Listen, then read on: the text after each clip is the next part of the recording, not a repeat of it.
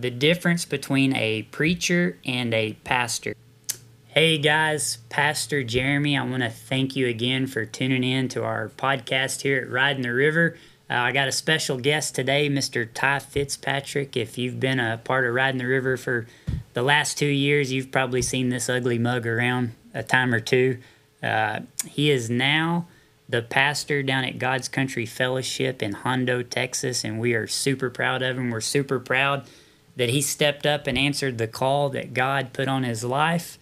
And he's here today. We're going to be discussing the difference between a preacher and a pastor, because a lot of people, they use those two titles interchangeably, and there is a big difference. And so we're just going to share our story and maybe how we were a little confused about what it means to be a preacher or a pastor. Yes, sir. So I want to thank you for being here today. I know it was kind of last minute, and we got people going out of town, and I was like, who's that sucker I can get to come up and get in the podcast? And Ty said yes. So he didn't learn his lesson the first time when he said yes. No. And I just learned the subject matter just 2 seconds ago. Yeah.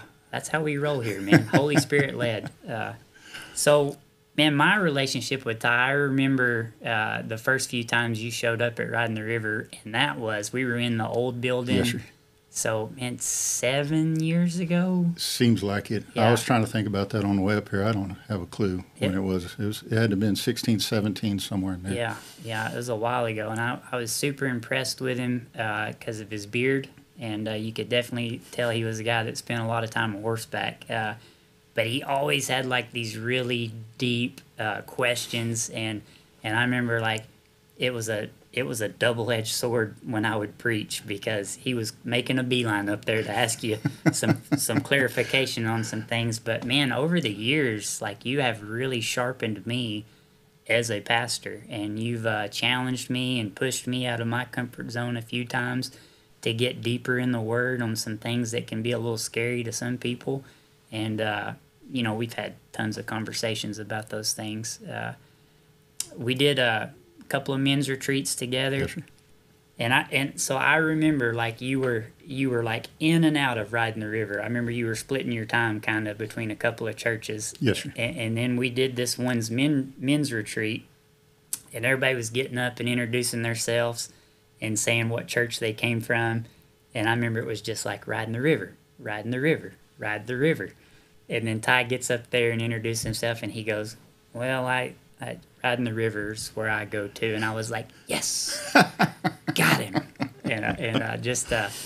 And we've done men's retreats together. You've filled the pulpit here. You were a lay pastor. You were slated to be an elder. You were the guy that we were praying about that was kind of revealed to us to be an elder, but then you got a calling to go pastor a church. And then we did ministry with you down there. We still do. Like, that's a sister church to us. We love that place. And, man, you've just been an incredible friend. So enough about me. Like, you just kind of tell me how that calling came and your response to it. Tell us how you ended up down in Hondo. Oh, man, that's a long story, really, because I don't know what to do with my hands. Me neither. Normally when I'm preaching, I'm using my hands, so forgive me. But, I've done a little bit of everything. I was a fireman, horseshoer. Started shoeing horses when I was in high school, and got in the fire department, and then did some other things. Basically had my whole world ripped out from underneath me. Mm-hmm.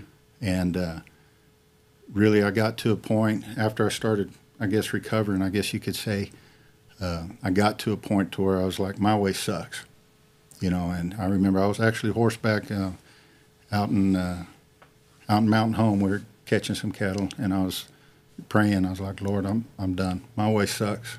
Whatever you want me to do, I'll do it. I'll be obedient. And that was pretty much the beginning of the beginning right there. That's when I started harassing you. That's when I was starting to ask really the deeper questions, and I used to feel like you and Jeff had a love-hate relationship for me. You loved that I was here, but you hated when I was walking to the front of the church to talk to you. Pretty accurate. Then after that, I started getting more involved in teaching here and teaching the Wednesday night service. And man, I feel like I'm a natural teacher when it comes to teaching things. If I understand it, I can pretty much communicate the meaning. And then think about that times when y'all asked me to be a lay pastor. And then after that, I felt like there was no other place I needed to be. It actually got to a point to where I didn't like going to work. Yeah. I didn't like, as much as I love playing cowboy, I felt like I was wasting my time horseback. Mm-hmm. My horse I was riding at the time, he could hear the gospel only so many times, and he still wouldn't take it. So I figured it's time to move on. But after a certain amount of time, I went and did some preaching in Smithville, and after visiting with them and it was talk about the calling, it was like, man, that's what I need to be doing. Yeah. That's where I need to be. And so we prayed about it, went through the whole process of the hiring process, and I guess it was down to me and one other gentleman. And about that time, here it is at the cutting time, is when Hondo come along looking for some help, and we stepped into that. And man, it's been awesome. It has been awesome. It's been scary. It's been a heck of a learning curve. Yeah. To go from having the teacher or the preacher mentality to a pastoring mentality, which, like we said earlier, is two completely different things. Yeah. And yeah. So break that down. So how do you define that? Like, what's the difference between a preacher and a pastor? So a preacher, in my mind, is simply someone who does that. He preaches. That's the guy that's called to stand on the corners or even go from church to church to proclaim the gospel. Right. Where the pastor is more of a rancher or a herdsman or a shepherd. You've got a group of people that God has put under your care, so to speak, and learning how to deal with the different personalities, learning how to deal with that, and trying to keep the herd moving in the same direction, or if anything, keeping them all in the same pasture. The way I like to look at it is, as long as they're moving within the pasture, we're good. But as soon as they want to start jumping fences, we got problems, So learning how to bring out the gifts in people, teaching the people how to use the gifts in the ministry that God has given each individual, because we all have, in my mind, we all have a ministry. We all have something that we can offer the body of Christ, and then empowering them to do stuff, and at the same time keeping them within the boundaries. Yeah. So I know for me, that was kind of a wake up call too. It's like there's a difference between a preacher and a pastor, and the preaching, what everybody sees on Sunday, is just the tip of the iceberg. Yes, and honestly, it's the best part, man. The preaching is the best part. It's the day in and day out pastoring. Man, that's the gritty part of ministry that most people don't see or understand. And I'll admit this on camera and in front of Ty, but man, I had it pretty good because I was eased into it. I started out as a youth pastor yes. and then an associate pastor. Yes. But even as an associate pastor, man, I would preach and wreck it out and be clean it up, Jeff. and then as a co-pastor, still kind of that mentality. Yes. But yeah, man, when you put on the title as senior pastor, it changes. So I remember clearly, when you were going down there to pastor the church, and because you're so thorough, man, and to be prepared. And I remember telling you, Ty, you're as prepared as you'll ever be. I remember that. The rest of it, you're not going to figure out until you just step into that calling and step into that role. So what were some of those things I mean, tell us a few that you were expecting, and then like a few that kind of you weren't expecting.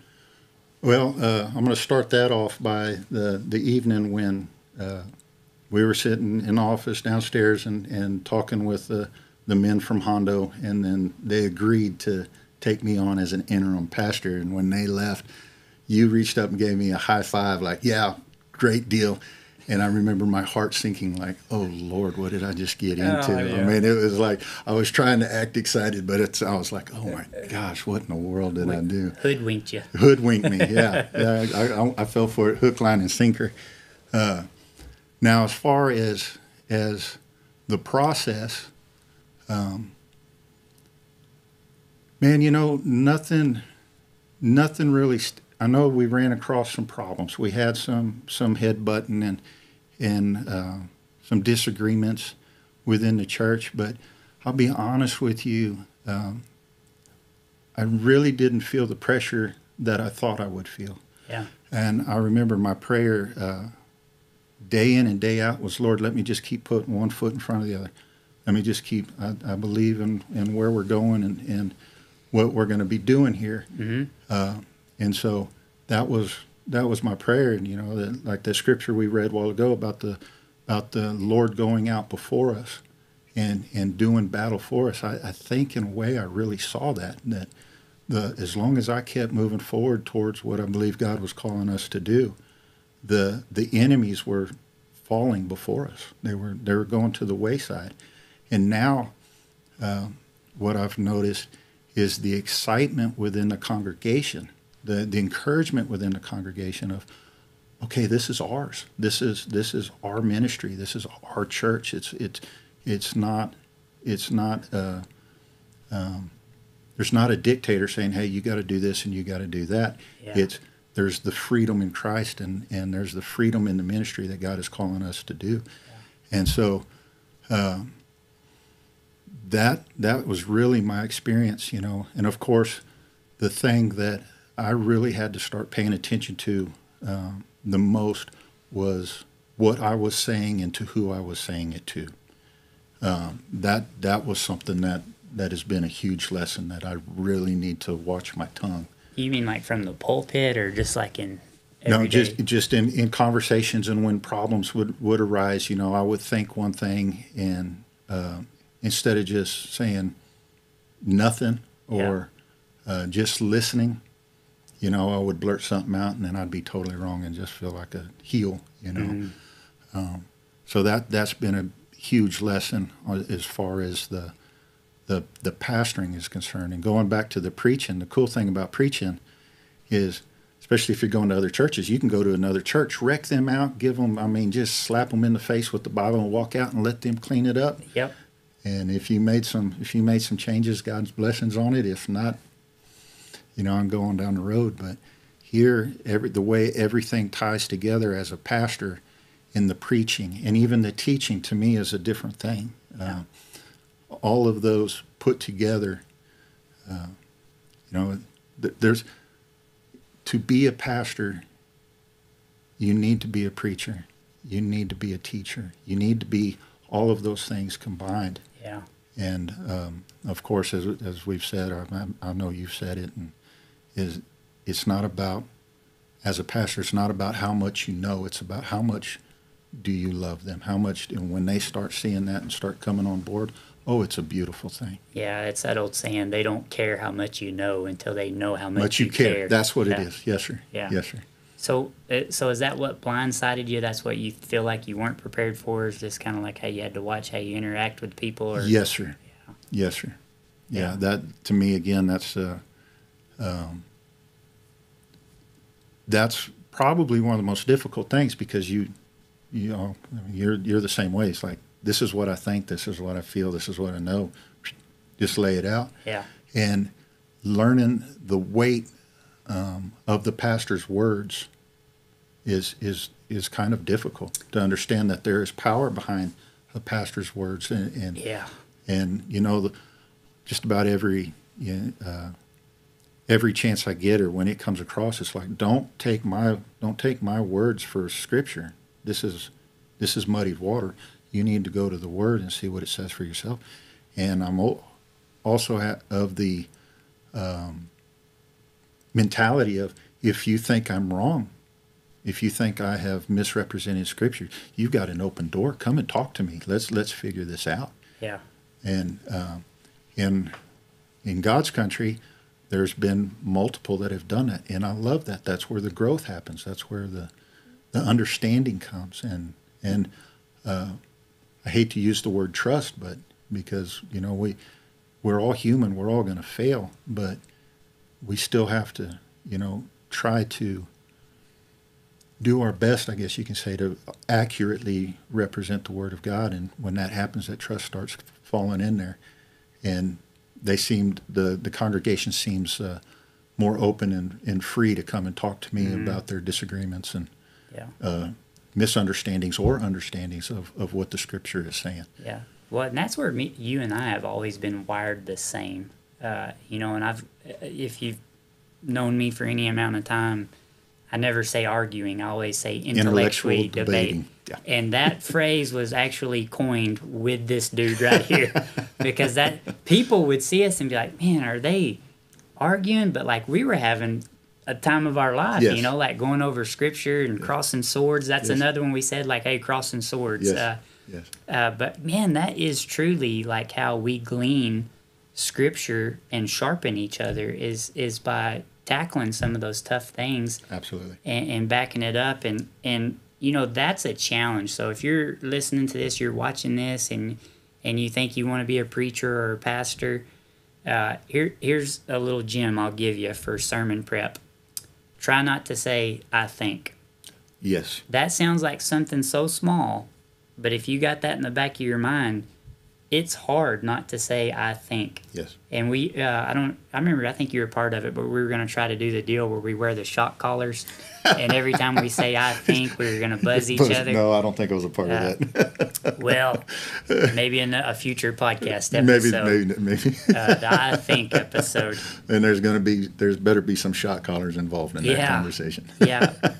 But so what I do is, like you're saying, is like, that was pretty heavy on me too, is that the pastor's words have weight. And I always try to go to Scripture, but there are some things, where you have to say, like, if you're asking me, here's what I think. Yes, sir. And I'll always say, and I got this from Grady Desmuke, this is not a thus saith the Lord. I use the same thing, yes, sir. But here's what I think, or here's what I glean from reading Scripture. Yes, sir. So that is one of those things, is you have to be prepared that your words have a little more weight than what they did before once you step into that pastor role. So, man, that's good.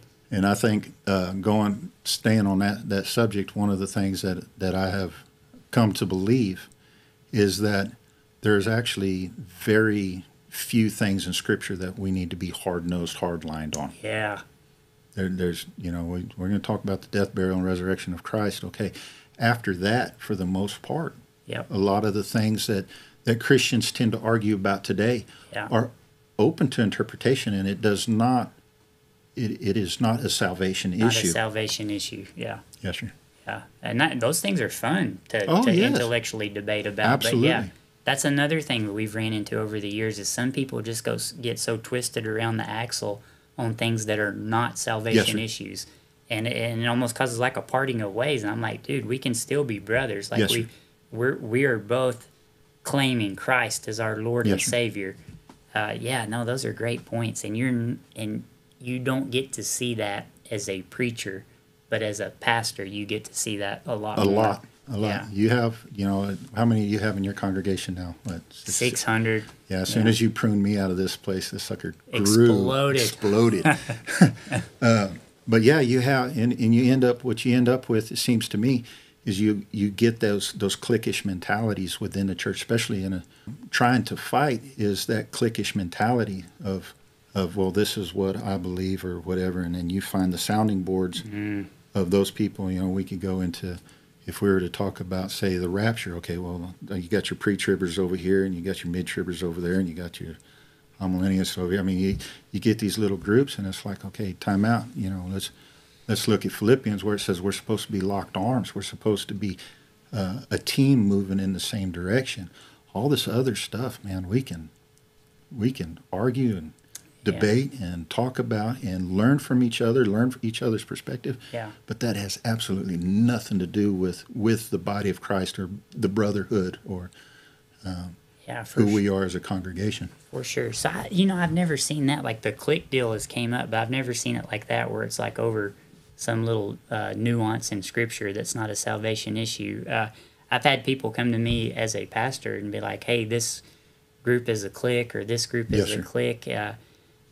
But, man, like, when I look at those things sometimes as I try to point out to them, like, the definition of a clique is a group that you can't get into for whatever reason because you don't fit whatever it is. But when I look around the church, what I see sometimes it's getting labeled as a clique is it's like a life group. It's people that are doing life at the same pace. Like, Keely and I were in one group, and then when we had kids, we were in another group. Like it changes by like what season of life you're in, and so I see that around church. I've never seen it like you presented it. Yeah, well, I mean I've seen it, I've heard it. Like the perfect example is the rapture situation where and there's even churches out there that say, if you don't believe in a pre-trib rapture, then you're not a Christian. You're not on board with this. Yeah, that's crazy. And we can see that even with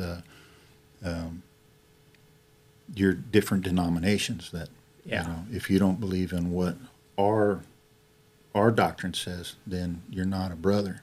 Yeah. And man, that's really heartbreaking when you match those doctrines up to Scripture. And I agree with you. The cliques being life, just groups of people doing life together, that's to me is beautiful. That's the way it should be, as long as it's not you're not a part of exclusive. You can't get into it. You can't get into it, right? Yeah. So I got to tell this story because you brought it up about the pruning. So, as soon as I became the senior pastor at Ridin the River, because that deal with Hondo had always been on my radar. Mm-hmm. And it just God's timing, right? He opened those doors just right as I was coming on as senior pastor. And so, man, we jumped on it to come alongside that church. Oh, we jumped on it. Jumped on it. And I remember, because, we speculated we were probably going to be like 70 families, 70 people that would probably start going to church in Hondo. And that did not bother me. But I had one person, hey, are you worried about the 70 or so people that are go down there? And nah, man, God's got it. But by the 8th or 9th person that asked me that question, I was like, God, did I mess up here? Man, I'm kind of starting to get some angst to me because 9 or 10 people have said that. Yeah. And then the first Sunday that we kicked off with you down in Hondo, we were 120 over our normal congregation size here, with over 100 being down there. Yes, they're over 100. They're normal. Yeah. They're normal. Well, it just goes back to the deals. Just trust God. God put that vision on you. God put that desire on you, and I started to let the world creep in a little bit and cast some fear, some doubt there. And I pushed it back, and man, God totally showed up and relieved me of that fear. So I was like, well, I didn't fall on my face. It's my first act as a senior pastor.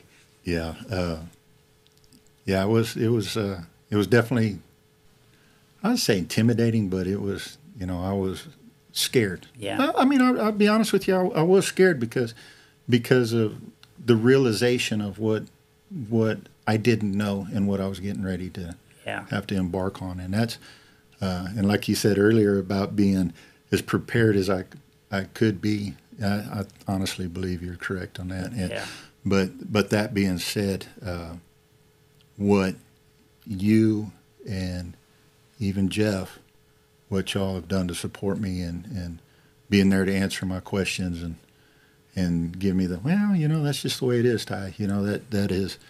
That has been a comfort and a blessing on me and my church and my family, what y'all have done. Yeah. Well, thank you.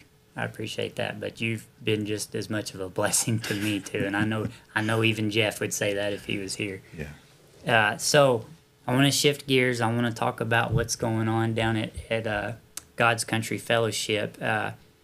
on the last podcast, I shared about like anytime we go to a men's retreat or some kind of multi-church gathering, and you've seen it, that we all get that deal, right? The Cowboy Church. The Cowboy Church. Is that a real church? You know, like, and it doesn't bother me the way it used to be, but the number one feedback I've got since you've been in Hondo is people that have showed up and they were expecting something hokey. Yes, sir. And they've been like, man, this is the realest church I've ever been to. It's they are preaching the Bible in its entirety, heavy on the gospel. Yes, sir. And not only that, you're not only teaching it, but like you guys are living it out. And that's what we try to do here at Ridin the River. And I think that's what's made the Cowboy Church model. It's not so much the name, but it's the model of the church, because it's just off of the book of Acts, like the way they're doing church. And so that's a lot of feedback I got, which that's a great compliment to you and your leadership down there. But man, tell with us, share with the audience, like what's God doing down there? What kind of vision you guys got for the future? Oh, we got big dreams. We've got real big dreams. Right now we're if the 80-20 rule is true for churches, which is at 80% of the capacity, the church kind of stalemates. It doesn't grow anymore. Just people are uncomfortable. Well, yeah, it falls off. It falls off. Yes. Yeah. And if that is true, we're over 80%. Yeah. We've pretty much, I think the average last month was about 100 every service, and that's about as many people as that little building can hold. Well, that's the deal. That building realistically, comfortably holds about 80, right? Yeah, comfortably. After that, it's tight. You know, just walking from one side of the building to the next, or going to the bathroom. You know, you're walking sideways plenty of times. So right now, our dreams are to be able to get a new address, get someplace that is more visible, and start that process. But something that I've come to realization to, especially this past month or so, is I would prefer to have 100 Christians that are digging into the Word and doing what they're called to do, living the life that Christ has called us to live, than a church with 1,000 seats that are just have a bunch of seat warmers on them. Being held down. Holding them down. I believe that with that mentality, the kingdom is going to grow. The kingdom is going to be effective in exponential ways. Yeah. And then the rest of the growth will come. I believe that God is letting us go through this time of being kind of cramped up to grow us, to get us more mature, to where when we do take that step, or if He ever gives us that opportunity, that we are going to be mature enough and good enough stewards, or good stewards to handle that task. Because as you know, it's not an easy undertaking, and plus you have a limited amount of people taking on a massive project, and having the idea, if we build it and they will come. That's not a good biblical. Not a good biblical mentality. So our dreams, of course, are to be able to have enough land and a building to accommodate the growth of the church, plus to be able to take on other ministries like our food ministry, and ways to incorporate the ranchers that we have in our church and the farmers we have in our church, to be able to provide food for those who need it, and clothes. And plus all the other ministries that are just a lot of fun too. So but that's our plans. And as far as what's happening there, man, God be the glory. I mean, it has been amazing to me to see men that just a year ago were sitting in the corners not wanting to say anything, that are now are stepping up and taking ownership of it.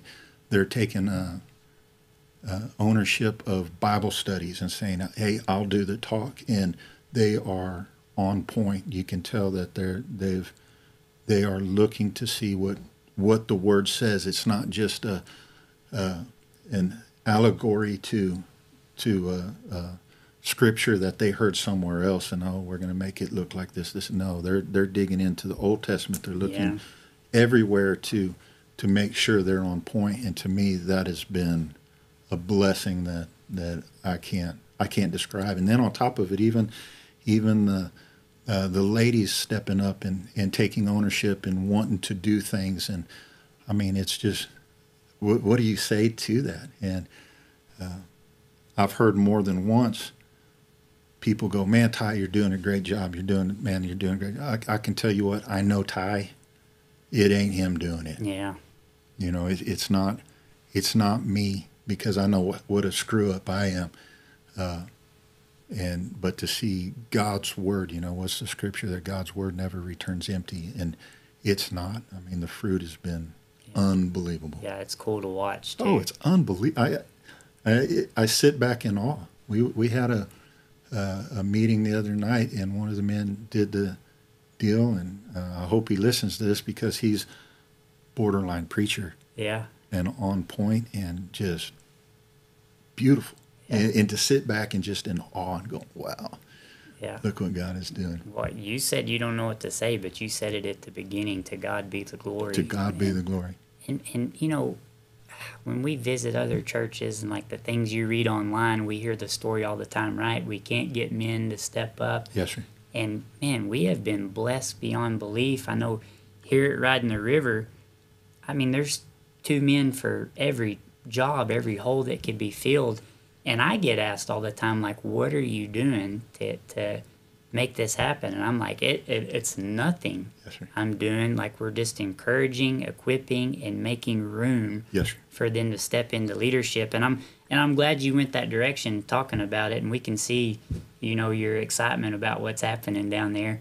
But you have some incredible young leaders coming up down there at Hondo. Yes, sir. You've got an elder that I would fight you in the streets for. You know what? You're going to get in trouble with my wife, because every time we come up here and you make a comment, she's, that Jeremy, oh, you need to cut that out. Well, Tony DuPont, if you're watching this, you're the man. The hill country's beautiful. I'm just saying, you got, don't listen to this guy. But you guys have a bright future.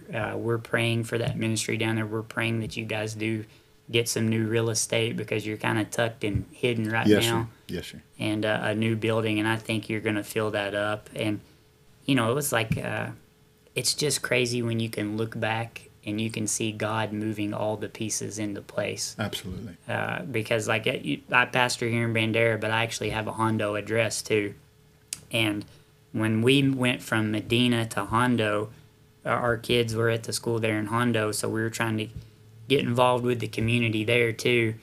And I remember going to one of those school deals, and I'm just looking around at the parents, and I'm like, all these people are from our culture, and they don't have a church like we have in Bandera here. And it was literally like 2 weeks later we get the call, and we'd been praying about coming alongside that church in Hondo for a few years. And, you know, you were right there, probably going to take the job pastoring the church in Smithfield.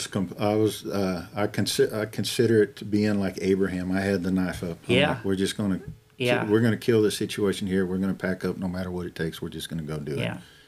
And we were prepared.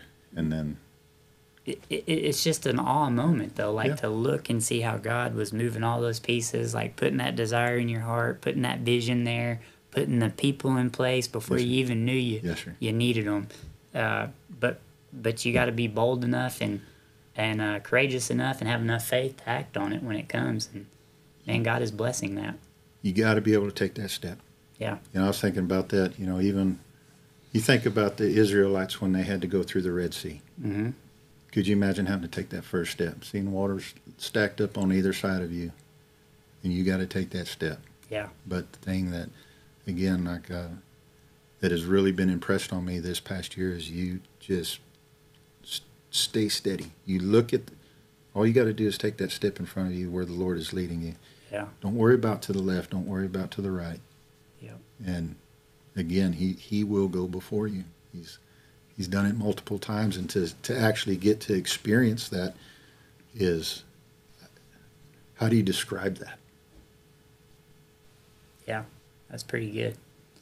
Well, so I want to start winding us down, but before I pray us out of this, so if you had doesn't even have to be a young guy, just anybody right now that feels like God's putting a call on them to go into pastoral ministry, what's one golden nugget you'd give them? Ooh. Man, that's a tough question. That's a tough one. One golden nugget. Yeah. Man, I heard a preacher talking about this not too long ago, that he said that when he was in seminary, that they had an old preacher come in and talk to the seminary class, and he was in tears. The old preacher was, and he said something to the effect that when he was going through seminary, they knew they were called by God to be preachers, to be pastors. And no matter what happened to them, no matter how poor they became, no matter what situation they come across, they were going to be faithful to that calling. And he was crying because the pastors nowadays, they're not faithful to that calling. They want to be a pastor as long as they're making X amount of money, as long as the congregation is good, as long as X, Y, and Z. Everything has to be perfect for them. And if it's not, they're willing to step outside and go, well, I guess I wasn't, or maybe I'll be a pastor later on, or when things get better. And I would say to anybody that is thinking that God is calling them to be a pastor, one, study, and then study some more. Pray even more. But don't quit. When things get rough or the enemies seem too great, man, you got to keep putting one foot in front of the other. You got to pass through that Red Sea. You've got to go through the wilderness. You've got to do those things. And you got to have the grit. So be gritty. That's really good. Gosh, that's deep. Mine, I've used it many times, but I got it from Dale Lee, and I don't quote me on it, Dale, you can call me, but I think he pastored in Orange, Texas. He was a pastor for 20-something years, but I've sat on the pastor processing board with him, and I heard him say this, and I kind of stole it from him, but he said, if you can do anything else, do it. But if you're called to pastor, you won't be happy doing anything else. You cannot do anything else. Yeah, and that's what I've experienced. And you kind of touched on that when we started this out. Yes, is like you got to a point where like that's all you wanted to do. Yes, like that's all you could think about. And that's the difference between a calling and a job. Is absolutely. Like, absolutely. I think outside the church, for the majority of my adult life, I've had the perfect little boy's life. Yeah. Like when I was in the fire department, I was playing fireman for 24 hours, and then I was playing cowboy for 48 hours. I mean, I was taking off my fire helmet and putting on a cowboy hat and going to work. Yeah. And looking back now, or even looking at my life now, I mean, to a lot of people, they're probably jealous of what I get to do for a living as far as playing cowboy or catching deer and other wildlife. And man, it's just not that for me anymore. It's like compare. Yeah. I would rather do this. I would rather talk to somebody. Mm-hmm. I would rather be able to help somebody out than go get on one of the horses I got. Yeah. And I've seen your horses. That's not a hard choice to make. I mean, I'd rather go do it. No, but Ty, man, I want to thank you for being here today, and just and once again, thank you for the fellowship I've had with you, and thank you for answering that call that God's put on your life. And I know He's going to bless that ministry down there, and He's going to keep using you in bigger ways. Thank you, and thank you for being a brother through all this. And man, I'm looking forward to doing this some more. Yeah, no, it's fun, man. Yeah. Well, guys, I want to thank you for watching. If you liked what you saw, You can find us online at ridintheriver.com. Like and subscribe. I think we're on Spotify now. I'm going to give a shout out to our production crew that I keep forgetting about, Mr. James Hampton, and we got Desiree Bowie back there today. Better yet, come visit us in person on a Sunday morning. We got 2 services, one at 8 and one at 10:30. You can find Mr. Ty Fitzpatrick online or on Facebook at God's Country Fellowship, and go see him, pay him a visit. So, yeah, let me pray. Father, we thank you for this time just to sit up in here in this room, Lord, and talk about what you're doing in our lives, and just, man, a topic of what it means to be a preacher versus a pastor. And I thank you for Ty. I thank you for his ministry and for him taking the time to be up here this day, Lord. So we pray for the Hondo Church, Father, for God's Country Fellowship, that you make a place for them with some new real estate so that people can see where they are and what they're doing, Father, in a building, and just like Ty said, in your time, Father, because we pray for you to grow us, not just in number, Father, but in spiritual depth, and grow us into a deeper understanding and more in love with you every day. So, Father, we love you, we praise you. It's in Jesus' name we pray. Amen. Amen. Thank you, guys. We'll see you.